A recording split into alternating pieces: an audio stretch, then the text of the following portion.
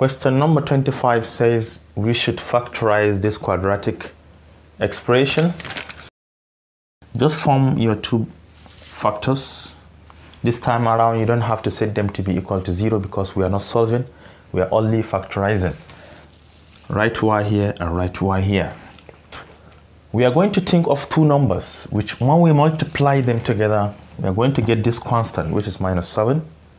And when added up together, we get the coefficient of the middle term, which is -6.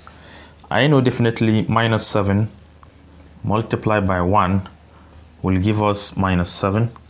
And -7 plus 1 will give us -6. Therefore, the right combination is -7 and 1. So just write -7 here and write +1 here, and you are good to go. And I can see here it is the option B. Let us move on to question number 26.